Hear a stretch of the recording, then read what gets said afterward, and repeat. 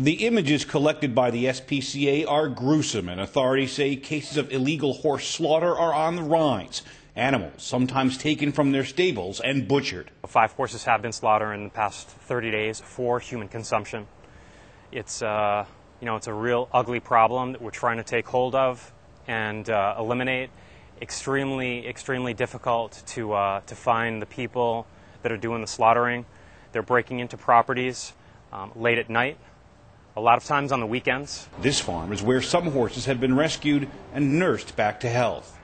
So King was probably hours away from being on someone's dinner table before we went in and rescued him.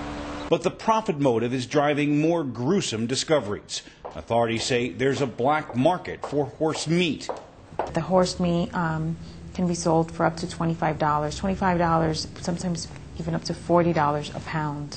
And an animal this large, you can just imagine the hundreds of pounds of meat that they're able to obtain and how much money they'll be able to make. Authorities are asking for the public's help. They've circulated flyers, and there's a reward.